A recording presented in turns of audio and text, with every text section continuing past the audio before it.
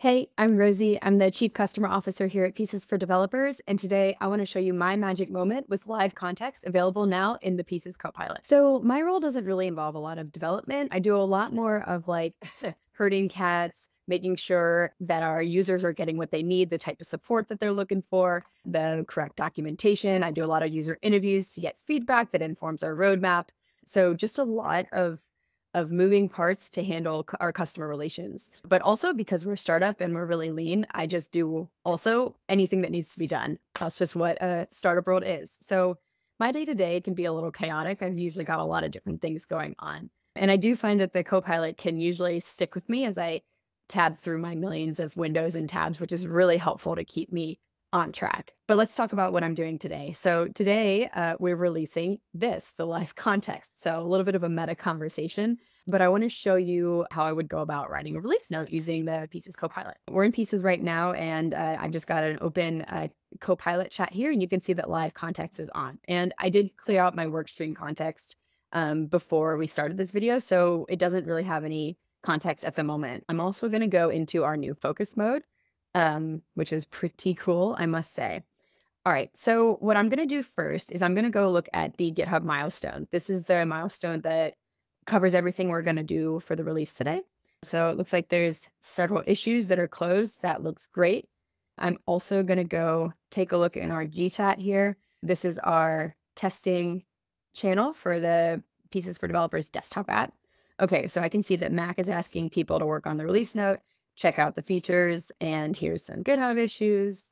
And let's see, another conversation here. Looks like things are looking good for our Windows and Linux users, also Mac. This is great. Okay, cool. So it sounds like we're getting ready to go. So I'm going to say what is in today's release for the Pieces desktop app. Oops, got a typo there. Should probably still work. We'll find out. Cool. Awesome. So that's great. Looks like everything's closed, looking good to go. And you can see at the top, this is another kind of meta situation going on because you can see that GPT-4o is part of this release, and I'm currently using GPT-4o, and it is a pretty cool model. I'm really excited for our users to try it. Okay, write me a release note based off of this. Man, I am terrible at typing. So just reading through this doesn't really look like everything. So what I'm going to do is go back to the GitHub issues and just let it be on the screen for another couple of seconds. The workstream pattern engine is obviously taking a look at what you're doing. So sometimes it helps to show it again, and then it can capture some additional context and answer your questions a little better. So, all right, it's had a second, so let's go try it again. Okay, that doesn't seem like all of it. Can you include all of the closed issues from 12.2.2 in that release note? And you'll notice I went back and looked at the GitHub issues again, because give it another time. Sometimes you can enhance the context a little bit by showing it to it again. Great. Okay, this looks pretty good. Nice. Okay, model support, full screen focus mode, which we're in right now.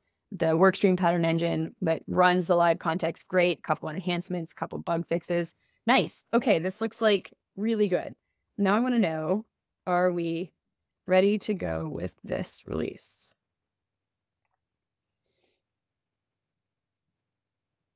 Okay, it appears that the team is in the final stages of preparing for the release. Nice. Cool. Nathan said we're good on Windows and Linux. Mac says we're good on Windows and Mac. We did want Mark to look at a couple things. So you can see this is coming from that conversation in the G chat that we had. But that's great. It sounds like we need a couple more things here. But I think we're in pretty good shape. So yeah, this is how I use the Pieces Copilot. It helps me connect the dots through everything that I'm doing. I'm in Chrome, looking at GitHub, or whatever else in my emails, research, whatever. I'm in GChat all day long trying to connect with all the different colleagues and see what they're up to. And I'm talking to the Copilot to tie it all together. So this is what I do. This is my magic moment with the Pieces Copilot using live context. And I really can't wait for you all to try it too.